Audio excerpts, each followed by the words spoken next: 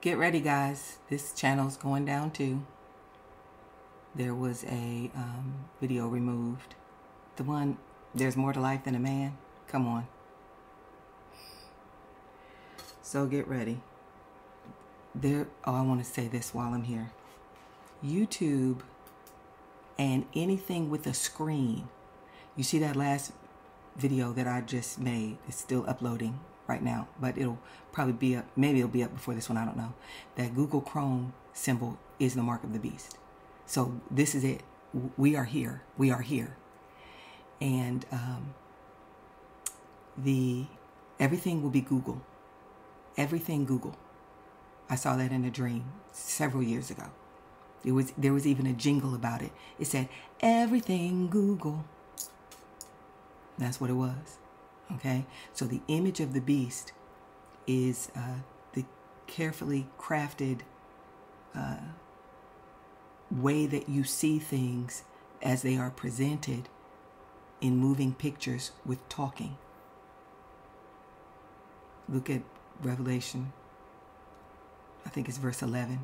Chapter 13, verse 11. He had power to the image of the beast, that it should both give life to the image of the beast, and that it would speak. Okay, so that's what this is. And the only thing that YouTube is a platform to justify the Antichrist. They are not going to let anything go forth on YouTube that glorifies the living God. They're going to have an official version of Christianity that does not include any holiness and does not include Jesus as the divine Son of God and the only way to God. So if you keep seeking out your entertainment and your comfort on YouTube and on screens and on the internet, you're going to get swept up. You're going to get caught up. So we all need to wean ourselves off of this. I want you to develop a prayer life, because God is speaking to anybody. You don't have to be somebody in this world for God to speak to you. Matter of fact, who did he say? The little children. A little child in the kingdom of heaven is greater than John the Baptist. Jesus said that.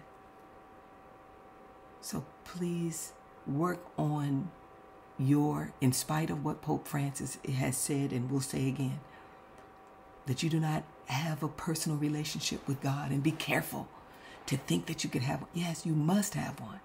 He's personal. He lives on the inside of you, or he desires to. It's very personal.